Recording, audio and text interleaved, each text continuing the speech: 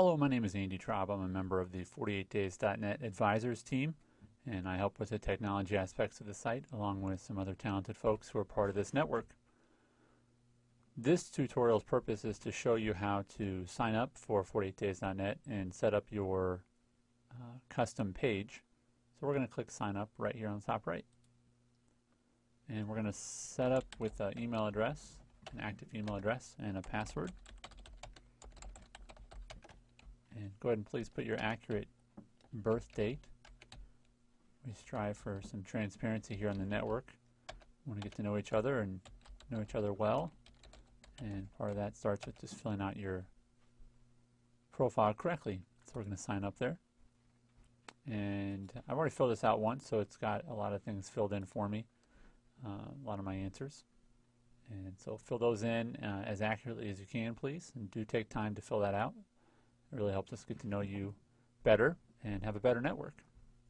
So as you can see here, I'm signed in now, so I can sign out up here, and I can see I have friends and inbox and so on and so forth. But we're going to skip this. What we're actually just focused on is this tab right here, which is My Page, and this is your custom profile.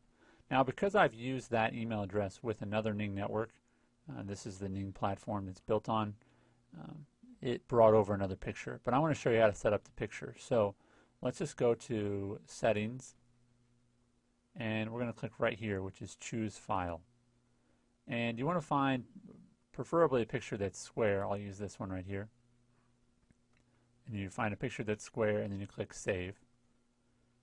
And it will upload that picture to your profile. So I'm going to go back to My Page. There it is right there. Now this is a good example of a bad picture because it looks okay when it's small, but it is a very small picture, so when it increases its size, it gets very pixelated. So we're going to change the photo just by clicking Change Photo right there. That's another way you can change it. And click Choose File. I'm going to use a different picture, which is rectangular, but Ning is smart enough that they've cropped it and made it square. We'll go down and click Save. Then we'll go back to My Page. And you can see there that's a much better picture. Now there's a few things you can do, including managing your page order.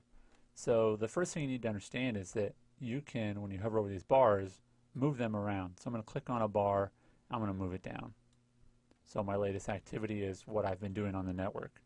The other part of this is that part of your activity and part of your comment wall, so on and so forth, you can have several things show up, several entries. So I'm going to click on Edit, and I don't want 16 events of my latest activity because that'll make my page very long.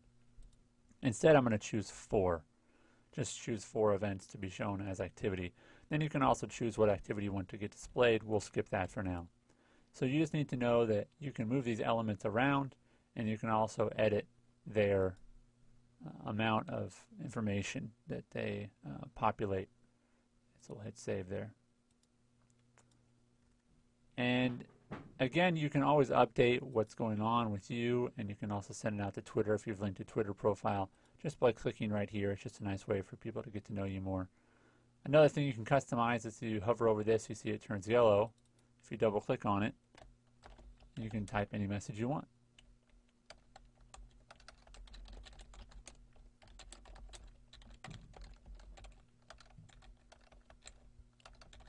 If you can type.